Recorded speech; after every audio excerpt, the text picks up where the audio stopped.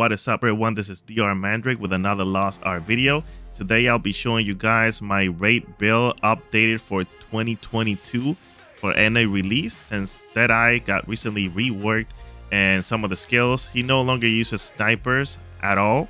It's pretty much a melee class. So in this video I'm going to be showing you everything. I'm going to be showing you the skill points, the runes that you're going to be using, engravings, stats, everything.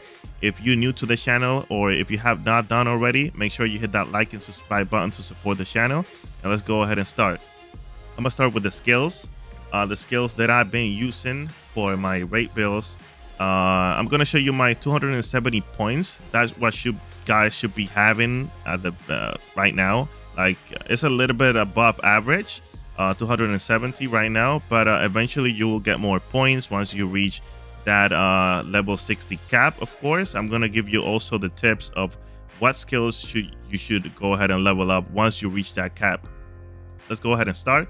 I take Spiral Tracker, but I do not use any points anymore because the cooldown is a little bit too long for my taste, so I don't use Spiral Tracker.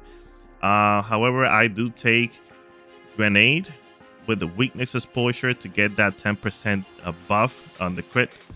And I take Enforced Execution. I do not level up this skill right now with the points that I have, but eventually I will add 2 tripods to this skill once I have enough points. I will add light footwork and tenacity, right? But as of now, I don't have the skill points, so I don't take it. Somersault Shot is another skill that I use also for mobility. And eventually I will level up this skill once I have enough points with the Ignore Collision or Agile Movement to make it faster. Right now I do take Equilibrium with the weakness exposure, so you can add that crit buff 12 seconds or 10% crit buff for your whole party.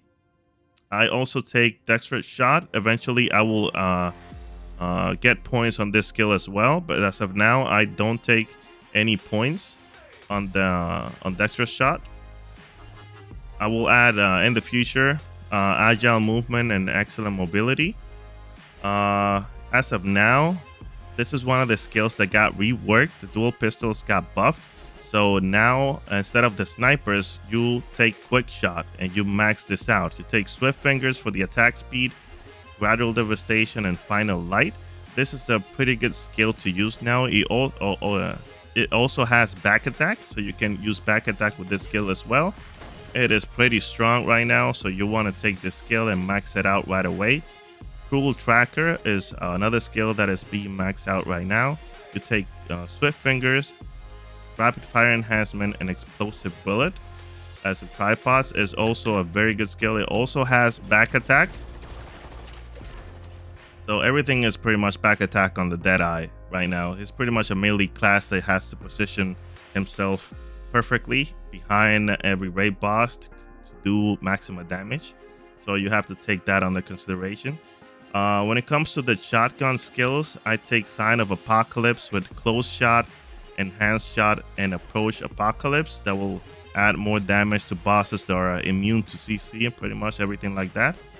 I take Shotgun Rapid Fire with Close Shot, Enhancement Shot, and Special Bullet. Shotgun Dominator, same thing. Close Shot, Weak Point Detection, and the Ruler. It will decrease your attack range, so you have to make sure you really like up close on his back to do maximum damage. Last Request. Before I used to max this out, but as of now I'm not maxing this skill right now because the buff on the dual pistols. So I only take 2 tripods, which are Quick Prep for the cooldown reduction, Execution that will add attack speed and the dash, so it will make it easier for you to do some counter attacks sometimes, and it will add more damage when the boss is staggered. Like I mentioned before, you do not use sniper skills at all. Like, what you do now is that you do your pistols rotations, and then you do your shotguns rotations, right? You start with the dual pistols. You do your crit buff, and then you start doing your shotgun rotations, and then you go back to the dual pistols and you use everything. By the time you go back to your shotguns, you will have the cooldown there for the shotguns. So for the Awakening, I used to take number 1, but Awakening number 2 does more damage. So you better do that 4-hour quest line for you to get this Awakening pretty fast early in the game. As soon as you finish with Rohandel, you can do that 4-hour quest to get that Awakening. And you have to just make sure that you land the 3 hits, right? This will do more damage, but only if you land all hits. So you have to keep that in mind. Better use when they're stagger or when they like whiff a jump or something that you know for sure that they're gonna stay there for a minute and take the 3 shots. When it comes to the runes, what I have right now, I have a bleeding effect on my grenade since it has a short cooldown and you'll be spamming that grenade quite a lot. It will add a lot more DPS since you have that bleed effect. When it comes to the shotguns, I will add skill casting speed. It will make the skills a lot faster since they're pretty much like slow. They have a slow casting speed, so you want to take skill casting speed for this too: Sign of Apocalypse and Shotgun Rapid Fire. Eventually I will of course upgrade my runes from green to blue, from blue to purple, and then legendary, of course, but always skills casting speed for those. I add stagger damage to catastrophe since that is one of the skills that you use for your stagger rotation. Whatever the boss has like a mechanic that you have to do stagger, that's how you start. You start with catastrophe, then you choose this and that. That is your rotation, and you finish with the shotgun dominator, of course. That is your stagger rotation right now. So I did add that rune there to make sure I have a little bit more stagger.